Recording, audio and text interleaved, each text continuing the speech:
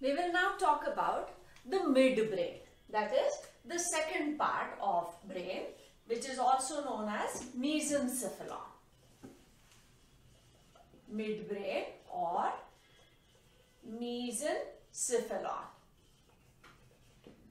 We have already drawn that structure here, and it is obvious that it is completely covered by the forebrain. And this mesencephalon has two parts: optic lobes and cerebral peduncles. So a pair of optic lobes, actually a pair, but then there are four lobes. There are two large lobes, and each lobe is further divided by a transverse fissure. So this is one lobe, large lobe, and there is a transverse fissure, depression. And these two lobes are connected to each other by a transverse connection. So what is visible to us are superior two structures and inferior two structures. These are the four lobes which are visible. Actually, there are two main, and these two lobes have undergone transverse fissure, and that is why we see four lobes. And this is known as optic quadrigemina. Quadrigemina, because of these four lobes which are visible. And again, this is a characteristic feature of mammals. Characteristic feature of mammals.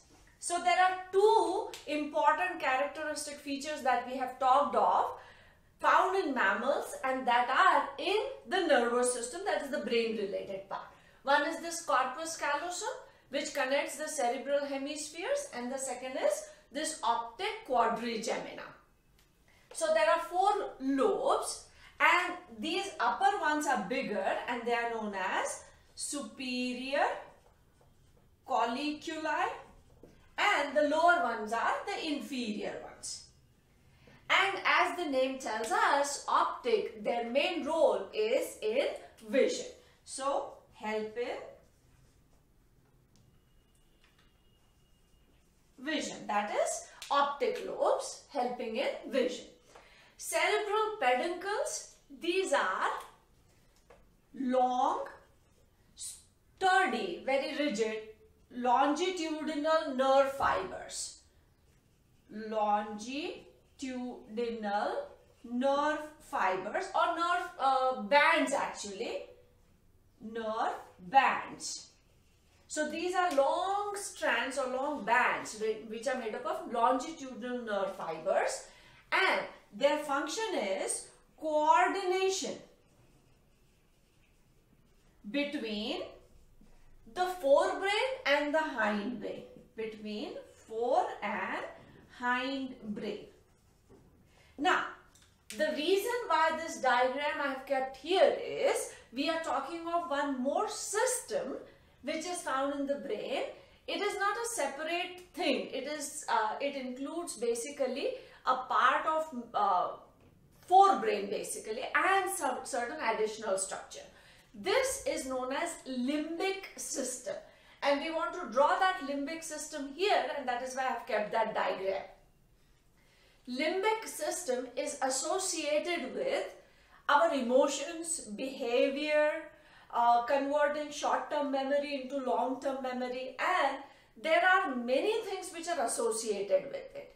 There are two main parts, and these are paired structures. So I'm going to draw it here just beneath the hypothalamus, and we are talking of, let me erase this here so that we can write this limbic system in this part. Limbic system. Very important part of our brain, and it is made up of two regions. One small circular almond shaped structures which are beneath the thalamus region. So this is one part, and these are paired structures. So beneath each thalamus there would be one. This structure is known as amygdala. So this dark structure which we have drawn is actually amygdala. And from amygdala would arise another structure which is thick and it goes on the inner side of this corpus callosum. So this is the structure which is going like this. And if we try to draw it separately, this is one amygdala, this is the other one. From here arises one structure and from here arises the other structure. So it is actually a fork-like structure which is going from bottom of the thalamus to the back side. So this is one. And this structure which is extended is known as hippocampus. So there are two main parts, but there are other structures of forebrain which are associated with it.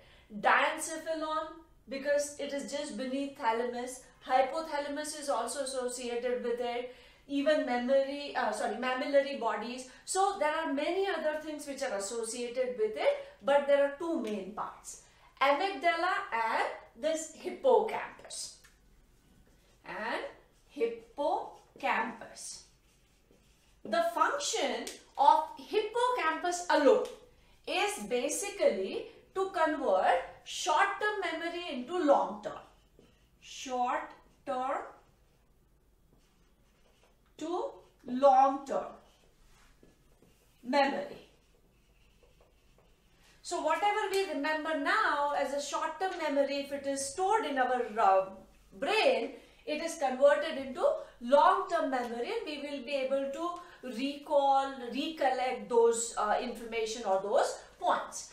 Amygdala is responsible for emotions. And all those emotions are like anger, fear, even the sexual behavior.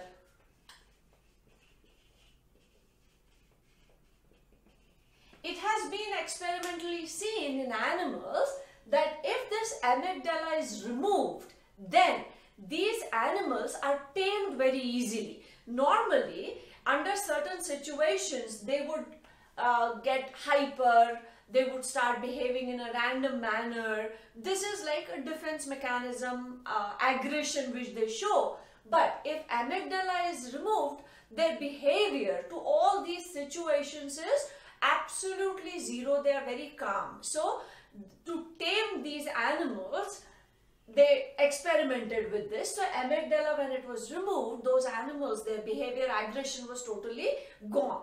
So amygdala mainly responsible for emotions and hippocampus is mainly for converting the short-term memory into long-term. So this is limbic system and we have written only two main parts, that is amygdala and hippocampus. But as I said, the other parts are also associated with it. Like diencephalon is also associated with it because thalamus, hypothalamus, even mammillary bodies are very close to this. And limbic system is not a separate system. It is having two structures and other things of the forebrain itself. So now we are done with the forebrain, midbrain and limbic system also. Now in the next part we'll take up the hindbrain and we'll see all three parts of hindbrain and their individual functions.